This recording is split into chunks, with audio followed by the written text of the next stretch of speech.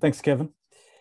Um, as he mentioned earlier, I'm a longtime coach and trainer. I started my Agile journey about 20 years ago. And along the way, I discovered that of all the things that I did as a coach, the one that was trickiest was all that messy people stuff. Why do people do the things they do? And how do we motivate people to get better? And how do we get people to change? Because that's really the hardest part of what we do as coaches. And that journey of trying to discover more about people has taken me on the most fascinating journey into neuroscience, psychology, hypnosis, body language, and a whole bunch of other things. And pretty much everything we're going to talk about tonight comes from those worlds. So a couple of disclaimers right up front. Some of these tips will contradict each other. So consider the context for each one. Consider that not each one is going to be relevant for the general picture. Consider where it's used, where it can be useful to you. Second disclaimer is that the slides are more text heavy than I would normally like because the content is dense and I wanted to be able to leave you with something that was relevant. As we said, we will be recording this. There's also a webpage I'll be sending you to that has all of the links off to various research. So you don't need to take notes if you don't want to. Just remember that you will have information to get to. If you have questions at any time, please ask them. Don't feel you have to wait till the end for your questions. Just let them go as we go. So to set the context for all of these tips, I want to just quickly walk through what a retrospective looks like. And if you follow the standard format that comes from the Larson and Derby book, Retrospectives, Agile Retrospectives, you'll notice that this layout is a little bit different than what they do, but I find it a little bit easier to follow. And the tips still fit into their model if you choose to go that way. The main parts of the retro are the links or the items that are in blue, and the black items are the things around it. So before we get started, we've got some preparation and logistics. Then we get potentially into an opening where we welcome people, we bring them into the retrospective. Then we get to the meat of it. We review what had happened. So if this retrospective was for the purpose of just generally getting better, then we might review the things that have happened since the last time we met. If, on the other hand, we're holding this retrospective because we pushed something to production and everything fell apart, and we're now trying to learn from that to get better, then what we're reviewing are those things that went wrong, the situation that happened. But there's always some kind of a review to figure out, well, what are we looking at? What are we retrospecting on?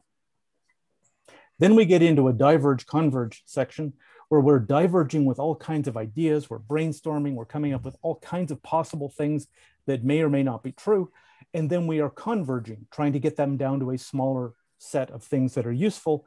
Finally, we come up with a set of actions that are going to be our experiments going forward, and we may potentially have a closing.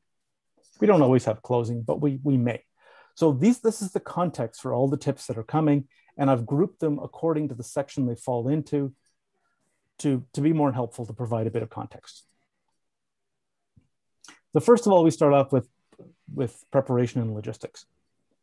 Have you ever had that experience where you walk into the kitchen only to discover that you can't remember why you walked into the kitchen? We've all had that experience, and it's usually around the kitchen, at least for me it is. It's called the doorway effect, and it has to do with the way we store and retrieve memories. So as I move from one space into another, I move from my living room into my kitchen, my brain thoughtfully packs away all of the information that was relevant for the living room, perhaps where the TV was located or how the couch works. And it packs all of that away because it's no longer relevant. And it unpacks all of those things that are now relevant for the kitchen. What information might be in the refrigerator, where I can find the knives, where I can find or operate the sink, all of these things that are relevant for the kitchen. And most of the time, our brain just does this very quietly and easily, and it does all the right things. It packs away the correct things and it unpacks the correct new things. But every once in a while, our brain gets confused, and it ends up packing away the reason that we'd come into this new context. And that's why I can walk into the kitchen and not remember why I walked into the kitchen, because my brain just packed away that thing that was the reason for coming in here. So how's that relevant for what we're doing? Well, if we're doing a stand-up, for example, we really need to remember our day-to-day context. What were we working on recently? What am I working on now? What are the obstacles that I have? What are the problems that I need to deal with? I need to be able to remember those things. So if I stand up and walk into a different room to do my stand-up, there's a chance that my brain will pack away all the things that I actually needed. A retrospective is the complete opposite of that. So unlike the stand-up where I need to remember all of the day-to-day details, in a retrospective, I want to deliberately step away from those details.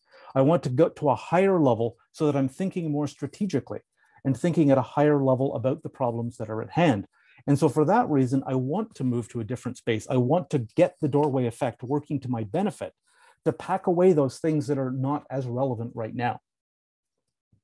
Well, now, in the context of an in-person setup, we can do that by physically getting up and walking into a different room. How do we do that if we're remote? Well, we could do something like having different backgrounds. We could move to a different tool. There might be one tool that we only use for retros and that we don't use for other situations. It could be that we've just changed the color of things. I had a client once that changed the background color of their login page. They changed it from one shade of blue to what they felt was a more pleasing shade of blue. It was still blue, but it went from blue to blue. And that was enough for the doorway effect to trigger. And the morning after they made that change, the help desk was overwhelmed with people who couldn't remember their passwords because they'd come to the page and it was the wrong shade of blue. And so they couldn't bring up the information they needed, which was their password. So move to a different space. Do something different to get you out of your normal day-to-day environment. And that's beneficial for the retro. Fear shuts down our prefrontal cortex. The prefrontal cortex is the part of our brain that does the higher level logical thinking. And when we get afraid, the prefrontal cortex starts to shut down. When we move into that fight or flight mode, the prefrontal cortex just gets completely shut down if we are completely in a panic state. So if I had been walking down the street and all of a sudden a lion jumped out of the bush at me, then I would go into a complete flight or flight response and my prefrontal cortex would shut down completely. If I'm in an environment where maybe my boss is looking over my shoulder, I'm not in quite the same danger, so it doesn't shut down completely, but it shuts down a little bit. It's a sliding scale. But the point is that any level of fear or anxiety makes us less capable of thinking at our higher level best. So we need to make sure that we are removing fear from our retrospective. Well, what might that fear look like? It might be that my boss is in the same room. If I'm in a retro and I'm expected to share some mistakes I made, oh yeah, I'm the guy that allowed production to go down. Yeah, I'm the one who did this thing that caused things to go down. Am I really going to admit that in front of the person who's going to decide my rating at the end of the year? Well, I might if I have a really good relationship with that person. But if my relationship with that person is not as good, I'm going to be really reluctant to admit anything because of fear. The moment I have that fear, I'm no longer thinking at my best. So we need to remove fear from the retrospective. This is why, as a coach, I will sometimes stand in the doorway and prevent management from entering the retro. Now, usually we try to be a little more diplomatic about it than that, but there have been times that I've stood in the doorway and prevented management from coming through because we need to have a safe space. I wouldn't necessarily recommend that for employees because that could be a career limiting move to physically prevent your boss from entering the room. But as an external coach, that's a risk I take. So there are things like that. The other thing that's interesting is a lot of teams will take notes during the retro and they'll publish those notes later. Well, if I know that somebody on the team is taking notes that will be made public, again, I'm going to have real reservations about sharing anything that is sensitive. So what I do to resolve that is I will ask the team, is it okay if I share these notes? Or I might just decide not to share notes at all. But either way, I'm very clear about what information is in the room, Vegas rules, and what information is allowed to leave the room. And we do that in order to get everybody to a calmer place so that our prefrontal cortex is not restricted. I do have another talk on anxiety that goes much deeper into the neuroscience if this one was interesting to you. But I don't want to go much deeper today. Allocate more time than you think you need. There's an interesting thing about the psychology of a retrospective that we've got these 4 steps that we have to get through, the review, the diverge, the converge, and the actions. And if we don't get to the action step all in one session, we'll never get there because you cannot stop it and restart it later. I've tried it. I've seen teams try it. And it just doesn't work. If we get partway through and then we stop, even if all we're stopping for is lunch, we cannot get back to the same place when we return. So you have to allow enough time to get all the way through to the action step if you're going to make this effective at all. And that's why I will never ask for less than 2 hours. I see teams all the time that say, oh, we're going to do half an hour for the retro, or we're going to do a review in retro all together in an hour. Well, you're taking a chance, because if you do get to the actions, you're great. But if you don't make it to the actions, you've just wasted everybody's time, because you will not get back to that same place. And that way, therefore that time was wasted. The next step is to bring things along to fidget with. Now, in these days of remote work, everybody's sort of responsible for their own fidget things. I expect right now that you've all got something on your desk that you could play with. I'm not actually looking to see who's playing with what. Oh, okay, Charlie's got something. All right. So we've got some proof. But in a setting, when we all get back in the office, it's important that people have something to fidget with, because a large segment of the population thinks more effectively if their hands are busy. So all it takes is a pen that you can move around in your hand, or if you're taking notes, that physical action of taking the notes, putting pipe cleaners out on the table, or in my case, I like to bring Lego. So put Lego out on the table. Anything that allows people to move around and fidget allows them to think more effectively. There is a ton of research on people taking notes longhand versus taking notes on a computer, and people who actually write their notes out retain a lot more. And part of that is that they're moving. They're moving more than the people who are typing. There are also a number of studies. Originally, I thought there was just one, but I found a whole slew of them, all about doodling. That it turns out that if you are doodling, even if you're doodling the same pattern over and over again, you'll retain more about the subject than if you weren't doodling. It doesn't matter what the subject, you don't have to be doodling about the subject. You could be doodling chairs on a talk about retrospectives, and you would still be retaining more than if you didn't doodle at all. A ton of research on that. So allow people to fidget. A lot of times we look at the audience, we say, oh, they're all fidgety, they're not paying any attention. They're probably paying better attention. So go with it.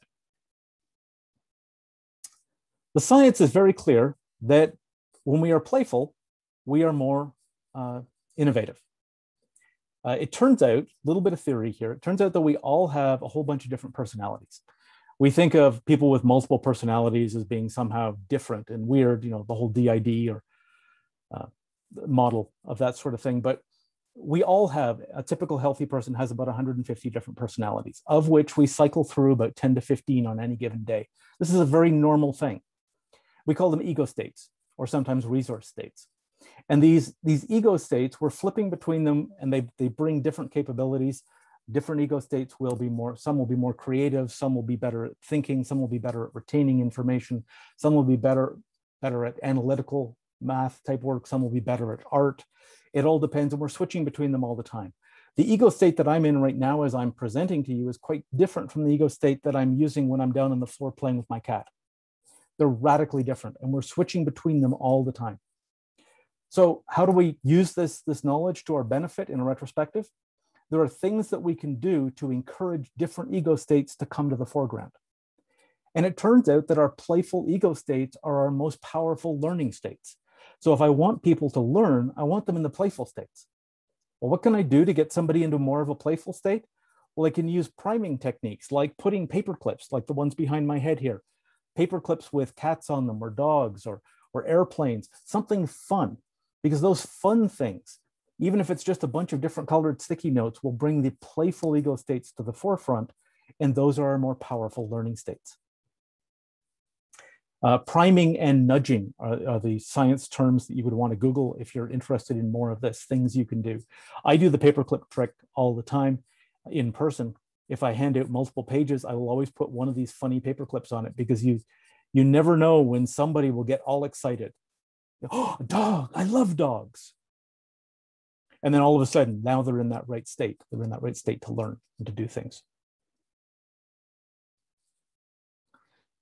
Again, for ego states, consider whether you are participating or facilitating. So this is specifically for the Scrum Masters in the crowd. Often you will facilitate for your own team, but sometimes you want to participate. You want to be the person actually coming in with your feedback. This is what I observed. These are the things I want to do. Doing participation and facilitation requires different ego states. You cannot do them both effectively at the same time. You can flip back and forth, and you can try to balance them out, but inevitably one of them is going to suffer.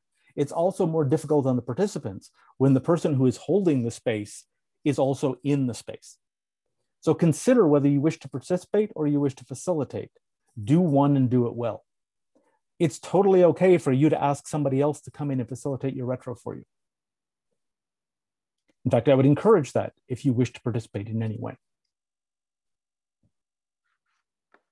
So an interesting facilitation tip is the person who holds the pen controls the conversation.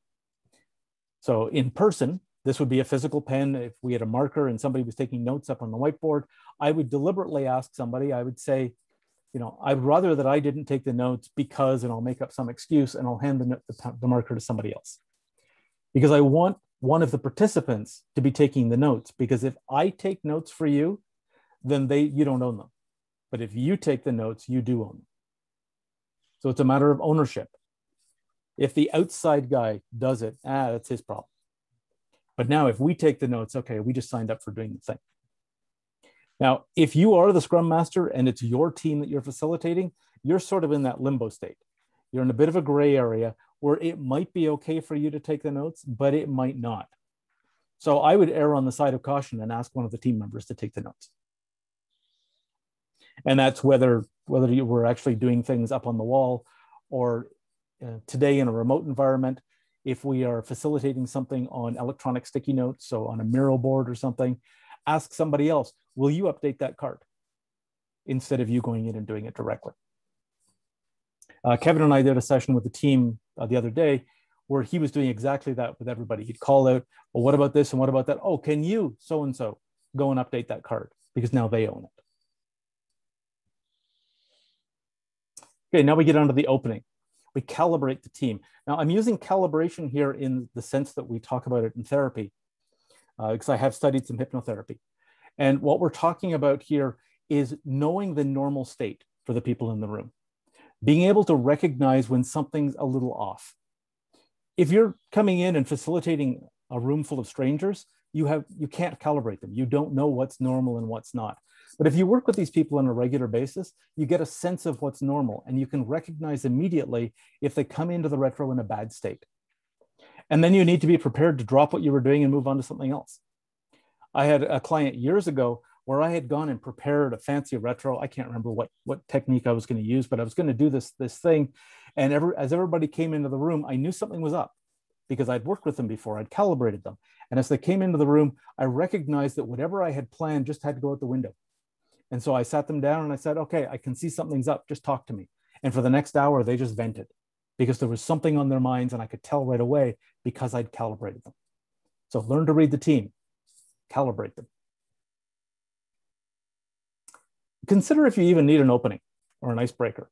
I put it up on the list because a lot of people like to do an opening. They'll do something fun. They'll get somebody into a jokey mood, or they'll do something to introduce new people, whatever it is. This is not the time really for an icebreaker, unless you feel that there's something wrong with the state that the team's in right now. This is not the time for team building. If you need team building, do it another time. The only purpose of this opening is to get the team into the right state to be able to do the work we're doing. So get them in the right ego state. So we want, if the team is down, if they're all stressed, we might do something fun and lively to perk them up and get them into a better state. But really, that's about all we want to do in the opening. We're not trying to get them to know each other. We're not trying to do that team building. We're just getting them into the right state. I would also call it that not everybody likes these. Some people despise doing those joking openings at the beginning, and you run the risk of turning them off completely and now putting them in entirely the wrong ego state. So now when we get to the retro, they want no part of it. So use the openings cautiously. Now we get to the review. So we want to avoid who and why questions, because who and why questions can trigger the amygdala. The amygdala is part of our survival mechanism. It's a little part of our brain about halfway back on the underside. And it has to do with getting us into that fight or flight mode. So when I said before that when the amygdala fires, we shut down the prefrontal cortex, well, that's the amygdala initially triggering that. It sends off the warning signals. We've got a danger here or a problem. And it triggers the sympathetic nervous system, which in turn shuts down the prefrontal cortex, and it shuts down growth, and it triggers cortisol, and it gets all kinds of the flood of chemicals going through your body getting you into that state so that you can run or fight. And we don't want to do that. We don't want to get people into that fearful state. But who and why questions can really do that. So let's say we're working with the retro because we just pushed something into production and it went poorly. Something went down. It was a bad experience. If I start asking people, well, who caused this server outage? Why wasn't this reviewed? Who did this thing?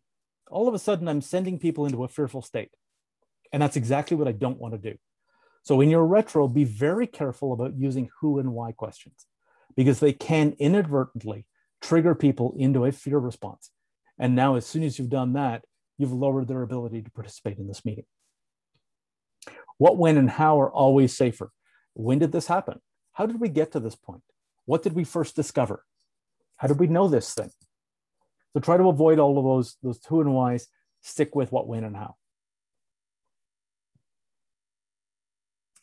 The next one requires a little bit more context. We talk in therapy, particularly, about lighting up the neural network. If somebody comes in with a fear of sailboats, I'm picking something that people probably won't have a fear of very deliberately. So if somebody comes in with a fear of sailboats and I want to help them get past that fear of sailboats, I have to first get them in the mind space where they're actually thinking about sailboats. And that means at a neurological level, I'm lighting up the neural network.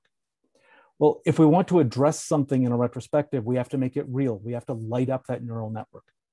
We have to ask questions to get people into the right state. Well, and we noticed that the server had gone down, or this had happened, or this person was out sick and everything fell apart.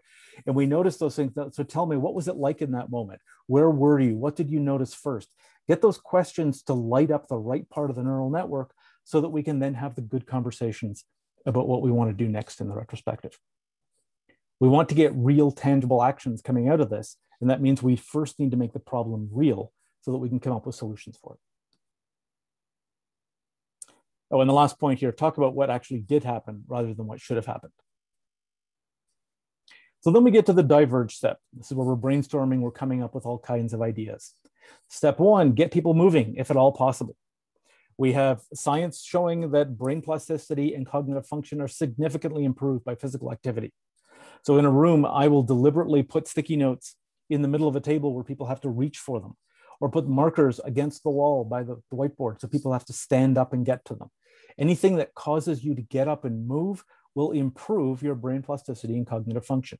You think more effectively when you're moving. So having physical objects that need to be reordered. Now, there is an obvious caveat here. Not all people can easily move, and we need to be aware of that. We need to be cognizant of the fact that some people may find it uncomfortable or painful or difficult to do this kind of movement, and so we need to be aware of that. But with that caveat, anything that we can do to get people moving will help with all of that thinking that we need to do. The next step is novelty. It turns out that when we are doing divergent thinking, coming up with all kinds of new ideas, brainstorming, coming up with all of that, novelty increases that. And there's a study here. This study actually comes up twice in these slides for different purposes. But the first part is that novelty may benefit creative performance when divergent thinking is required. So if we're doing new techniques, we're trying a new approach, something new, novel, and interesting, we will get better ideas during the diverge step. So our retros are used both, uses divergent and convergent thinking. And we want to be using this novelty when we're doing brainstorming, coming up with all of those interesting ideas. So don't use the same retro style twice in a row. If you did a sailboat, for example, this time around, don't do the sailboat again the next time. Maybe do a starfish, maybe do something with Lego, maybe do something completely different, but try to mix it up. As much novelty as we can get, the better our creative juices will get. And we'll be doing more and more interesting things. During a retro, we're trying to get insights, those real aha moments, where we've identified a problem and we say, oh, I see how to fix it. But to get those insights, we require a resting state in the brain. And again, we got science on our side here.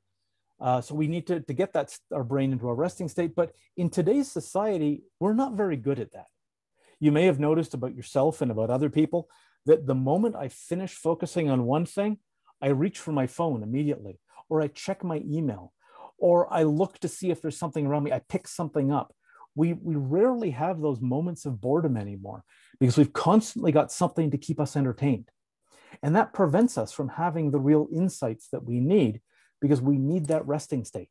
And without the resting state, we're not going to get the real insights. It doesn't mean that we're not thinking. We're still thinking, but we're not getting those really powerful aha moments of, oh, I see, that's how you could do it.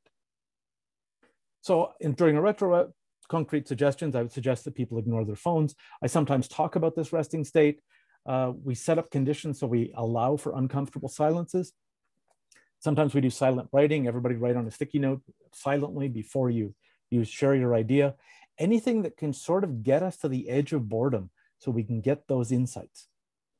And everybody hates that moment of boredom because we've trained ourselves to be uncomfortable in that spot. But that's where the aha moments come from. Next is no criticizing during the diverge step, because as soon as we start criticizing, we switch hemispheres. Our brains are laid out in such a way that the right hemisphere is where all of our creativity goes in general. I'm overgeneralizing here somewhat. If people who have various kinds of brain injuries will actually repurpose the brains and use different parts at different times. But in a normal, healthy person, it is reasonable to assume that the right hemisphere is where creativity is, and the left hemisphere is where logic is. So the left hemisphere is all about math, about time, about logic, and the right is all of the creativity. So as we're going through our diverge step and we're brainstorming and coming up with all these ideas, we're totally right side. We're right side dominant. The moment we start to criticize and say, no, that couldn't possibly work, now we're switching over to the left side. We're becoming left side dominant. And so once we get into that state of criticism, it's really hard to get back to the creative side again. So that's why we say we want to stay, as we're diverging, we have a no criticizing rule. We don't want to go to the left side. We want to stay on the right as long as we can. No idea is too crazy. Write everything down that comes to the mind. So now we're going to get weird. If we haven't gotten weird enough already, I'm about to go there. If we consider what a brain is, and I'm not going to go through all of these things, but we've got all kinds of neurons and ganglia, and we've got neural cells, and we've got synapses and neurons. We've got all this stuff that makes up a brain. And it's a flood of chemicals that go on. We've got, I think it's 300 different neurotransmitters that are all flowing through the body with different chemicals. So all of these things, this is what makes up a brain. And we used to believe that we only had one of them, but it turns out we actually have at least three of them. We have one in our head. Well, I suppose two if you count the two hemispheres, but really it's one. We have a head brain, we have a heart brain, and we have one in our gut. The one in our gut is about the size of a cat's brain. And seriously, each one of these does the same thing as our head brain. It does all of this processing. It generates all of the neurotransmitters. It does all these things that are up on the slide for what is a brain, because each one of them is a real brain and they're all interconnected and they pass information back and forth. And it's a fairly new phenomenon that we have these. And in fact, for a long time, the people studying the heart brain knew that we had two brains. They knew that we had a head and a heart. And the people studying the gut brain knew that we had two. We had the gut and the head. And it's only fairly recently that the gut and the heart people have actually discovered each other. And so now we're talking about us having three brains. But now, of course, everybody's hedging and saying, well, we have at least three, because now that we know we have three and we were convinced before that we didn't, there might even be more of them. So why this is relevant for us, and this book behind my head is a fascinating one if you're interested in going deeper on this one. But why this is relevant for us is that diverging is mostly a head brain activity. So the head brain is mostly about self-talk, about imagery, and we use specific language patterns when we're talking about that. So if I am in a meeting and I'm discussing and I say, I think this and I've considered that and this makes no sense.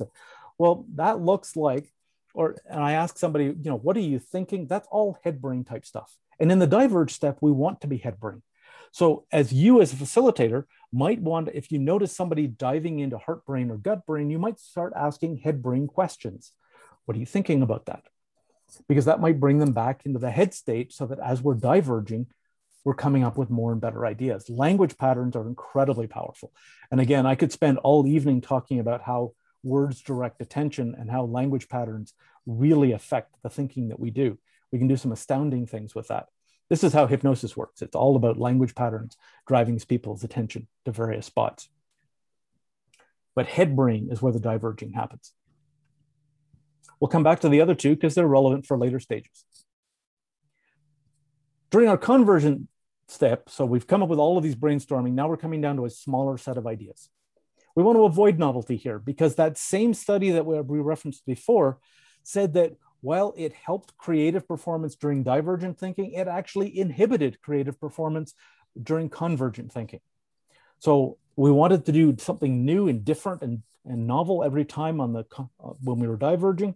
For the converging, we want to do the same old every time. We don't want novelty. We want to do the same thing we've always done. So we want to avoid all of that novelty. And this is why when I run a retro, I'm always looking for a new thing to do in the first part. And I always follow exactly the same steps during the converge step. We always group in this way. We always cluster this way. We always vote in this way because I have a specific pattern. I don't want novelty. I want it to be exactly the same every time. So coming back to the three brains, converging is mostly a heart-brain activity. The heart is all about values and emotion. So I feel this, or I'm following my heart. This is more important. I'm connected to something else. If somebody asked, how do you feel about that? What's more important here? This is all heart-brain activities and very relevant for the converge step. But again, if you hear people saying these things during the diverge step, you might want to bring them back. Once we get to converging, you might want to ask questions. Well, what's more important here? Then we get on to the action step. We want to put our actions on the board. This is whether you're Scrum or Kanban or any other flavor of Agile, or I suppose anything, because retrospective is useful in any context. We want to make it visible. So in the case of a Scrum board, it actually goes in your sprint backlog. In the case of a Kanban board, it just needs to make its way across the board in some reasonable amount of time. And we do this because they need to be visible, so we talk about them. It's all too easy for a team to come up with some actions and then not do them. Well, if you come up with the actions, but you don't do them, you don't get the benefit from them. If you're not getting the benefit, why did you do it in the first place? It was just waste. So we need to put the actions up on the board, make them real and tangible so that people will want to do them. And then talk about them every day during your stand-up. Pick a small number of actions. It's very easy to become overwhelmed with choice. And although I didn't link to any studies here, there's a lot of studies showing that people get overwhelmed very easily with choices, that the fewer choices we have, the better decisions we can make about things. So if we select 50 actions, we won't do any of them. That's human nature. If we pick one item, we're highly likely to do it. If we pick two items, again, we're likely to do them. So we want a small set of actions so that we don't have too many choices, we don't overwhelm our brains, and we'll actually get them to done. The next one, which is similar, we're trying to lower the level of commitment, is to not say this action is the new way of doing things. Because we get this all the time. I had this today with a team where they said, we're going to make this change and this is just the new way. Well, how about we don't say the new way? How about we say, we're going to try this for 2 weeks. And at the end of 2 weeks, we're going to say, did we like that? Did it make us better? All of a sudden, we've lowered the level of commitment. We've made it easier for people to sign up because people have a hard time making a large commitment, but making a small commitment is not so bad because our brains are easy to work with this. So when we get to our action step, it's an experiment with a time box. How long are we willing to try this thing? And then we'll stop and we'll reflect. Did it make us better or worse? Now, we said many slides ago to remove why and who from your vocabulary. And now I'm saying you're adding it back in again. So I'm contradicting myself, but I did warn you ahead of time that some of them would contradict others. So why do you think this will make us better is a great question, because why has some interesting side effects. I mentioned earlier the negative side of why, that it can trigger the amygdala, can get people into a state, but why can also cause us to double down on things. So if I just noticed that Charlie picked up a pen right now, and I say, hey, Charlie, why did you pick up that pen? He would give me a very plausible excuse, even if he truly had no idea why he picked the pen up. Because that's how humans work. He might not have any clue why he picked the pen up, but he would give me a very plausible explanation that he just made up on the fly, because that's how our brains work. This is what we do. We come up with justifications. So when somebody says, we're going to try this action, and I say, and why do you think that'll make you better? I'm just locking them in and making them double down on that action. It's an interesting trick that we're using to make it more likely that they're actually going to do it.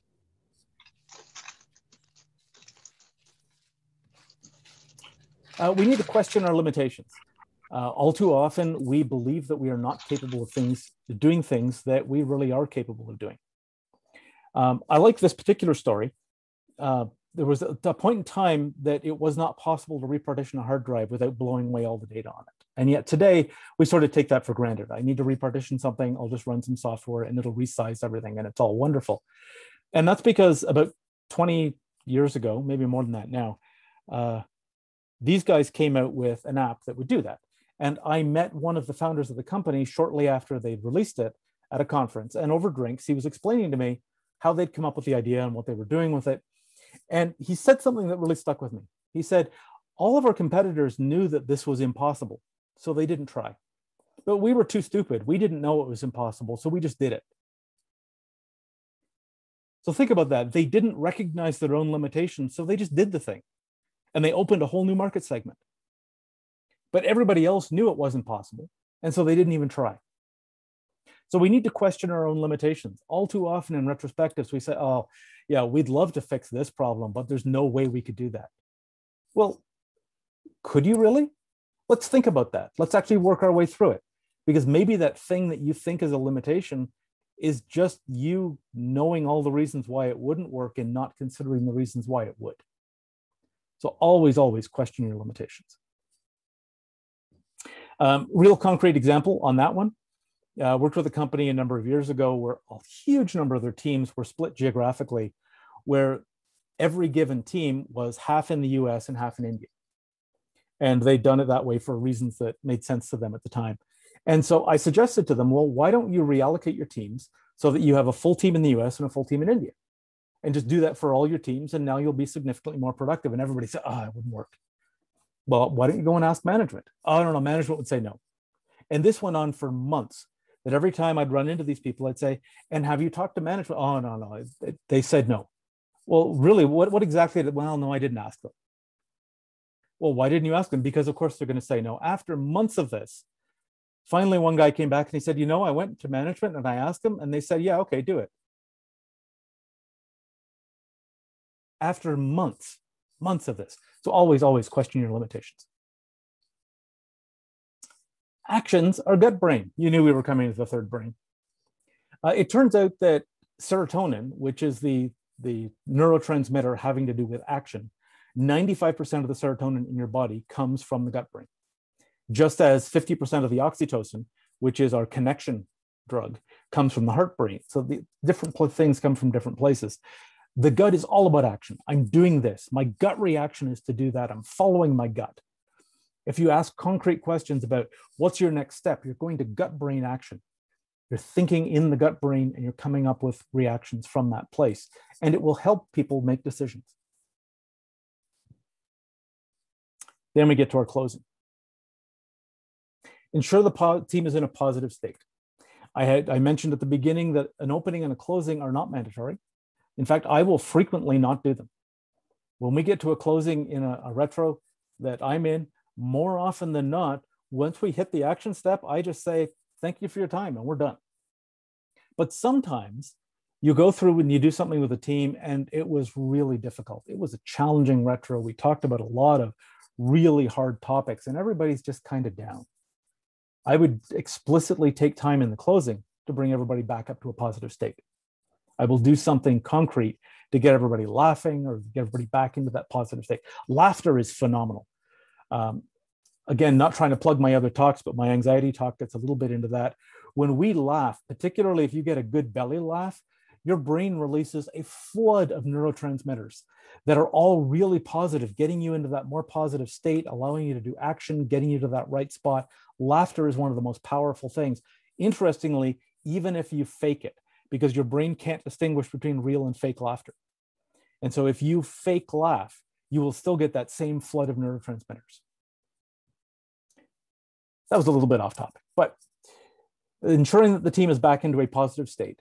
One interesting technique I'm going to leave you with is from clean language. We could have, again, spent a whole evening just on clean language, which I'll be speaking about tomorrow in Toronto for anybody who wants to go and see that. But the one thing I will talk about is the power switch. And this is a really simple language pattern. The and when X, what would you like to have happen?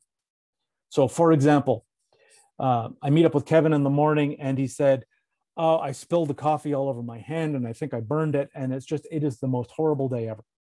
And I say, and when you spilled the coffee all over your hand and you burned it, what would you like to have happen? It's as simple as that. And when that thing that you were just complaining about, what would you like to have happen? And sometimes people will just look at you with a stranger's look and say, what did you say? And you repeat it again, but it will help get them back into that positive state. It will spin them around, get them to stop focusing on the negative and starting to focus on the positive. It's a really interesting, this comes out of therapy. It's a really, really interesting technique. It works well on teenagers too, as I can testify from personal use. I had said, again, we reintroduced why, now we're going to reintroduce who. So we get a little bit more accountability. Who will ensure this item is done? When will we check back in? These are great questions around accountability. Because if we just say to the team generically, oh, will somebody make sure this happens? Then social proof works against us. Social proof is this nonsense, is this idea that I feel I should do something, but I look around at everybody else and nobody else is doing anything. Therefore, it must be okay for me to not do anything. That's what social proof is all about. This is why you can see somebody getting beaten up on the sidewalk and everybody stands around as bystanders and does nothing. It's social proof because everybody looks at everybody else and sees that nobody else is doing anything. So it must be okay to not do anything as well. So sometimes social proof can really work against us. This is why if you've ever taken first aid training, one of the things they teach you is that when you want somebody to call 911 or to call for an ambulance or do something, they say, point at somebody and say, hey, you call 911.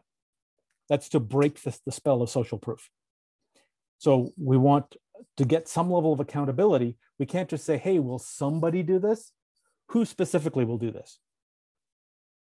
You could say, hey, you to take care of this. But in the case of a retro, we probably all know each other. So it might be easier to just say, hey, will somebody sign up for this? This one I'm not going to go deep into, but I'm offering it up as something that you might want to Google. I happen to love this particular diagram. The idea of a cognitive bias is it's a way for our brains to get to answers quickly. So if we try to think through everything from first principles, as astoundingly powerful as our brains are, we couldn't handle all of the load of information coming in. So instead, what happens is that we have all of these shortcuts built in, that if I see a scenario that I think I've seen before, I shortcut my way to the answer. I get there right away. And we call that a cognitive bias. And we have cognitive biases, hundreds of them, for all different purposes. So how we get from specifics, how we discard specifics to form generalities, how we store memories differently based on how they were experienced, noticing things that were primed in memory. And you can go your way all around this chart. All of these are built-in cognitive biases. And sometimes we need to recognize the cognitive biases in ourselves and in others in order to get through them and break through them. Because once we recognize that somebody has jumped to a conclusion, we can start asking questions to get them a little bit deeper and perhaps make them rethink it. But if we don't recognize that it's happening, we have no hope of doing that. So I would encourage you to do a bit of research on cognitive biases. There's some fascinating ones on this chart. This chart is from Wikipedia. And everyone that's mentioned on here is also from Wikipedia. So I don't want to belabor this, but just really quickly about me. Perhaps Kevin can paste stuff into the chat here. But I am a longtime coach and trainer. There's more about me up at that first link. I have also done all of this stuff into neuroscience and human behavior, and I write about that on Unconscious Agile. There is more about today's topic specifically, all of the information that was on those slides, plus links off to research and such at that URL, which Kevin will be pasting in a moment. And then, as I said, I am an independent coach. I am available to help your teams.